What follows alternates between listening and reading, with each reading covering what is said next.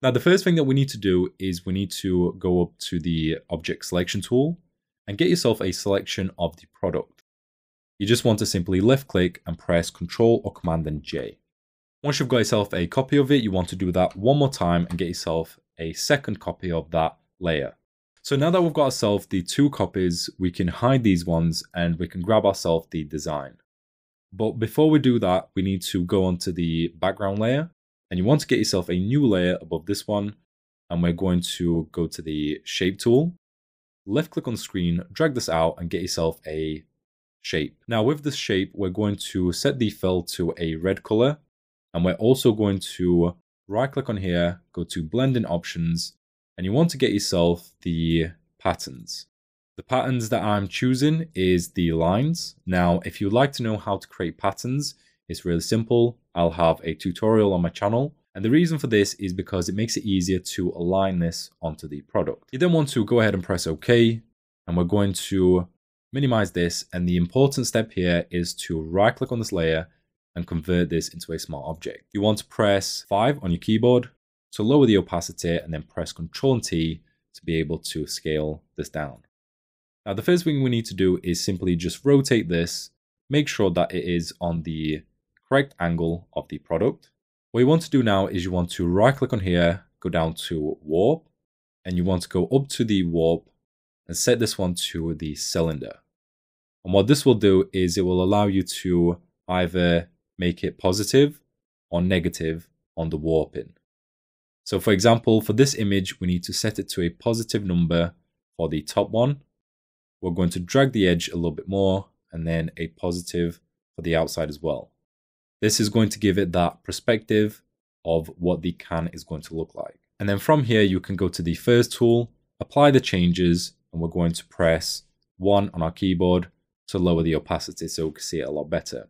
Now, the next thing to do is to get rid of the edges, and we can do this by holding Control, left click on the thumbnails for the copied layers, and then you want to get yourself a mask on this layer right here. And then you can press 0 on your keyboard and set it back to 100%. Once you've set it back to 100%, we can now double left click on here and start to apply the branding onto this design right here. So for example, I created a fake brand called Lemon and Lime. I'm just going to drag and drop this into Photoshop, scale this up, and apply it onto the area right here. And then you want to hide the background layer underneath this one. From here, you want to close this down. You then want to click on Yes. And there we go. We have now applied it onto the product. However, at the moment, we do need to do some edits. So for example, we need to cut the top bit and the bottom bit. So we're going to once again press 5 on our keyboard to lower the opacity. And we're just going to get ourselves the pen tool, and we're going to go all the way up to the top by zooming in. We want to left click on the edge, and then you want to left click again and hold it in to curve this line. This will allow us to then hold Alt, left click on here, go all the way around, go back to the very first one, go to selection, get yourself a selection of, let's say, 2.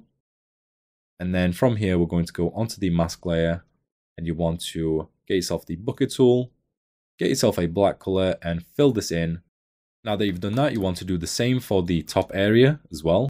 We have now corrected the top and bottom.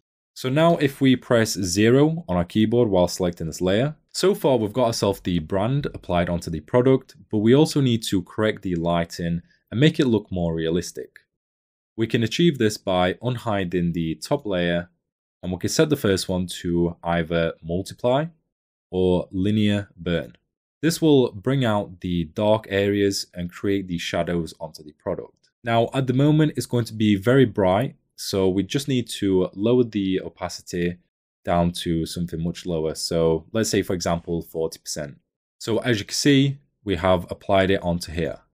Now the other thing that we need to make sure is that we clip this onto the layer below for both of these layers. The reason why is because we don't want it to affect the top area. We only want it to affect this middle area. Speaking of lighting, the second one at the bottom, we can set this one to something like, let's say either overlay, or we can set it to something much more different. For example, hard light. This is going to really focus on the lighting of it And once again, we just want to set it to something like, let's say, 30%. You want to also move the other one on top of this one so that the light is on top of the shadows rather than on the bottom. And that is how you create a product mockup for drinks in Photoshop. If you'd like to see the next video, click on the screen and watch that next one.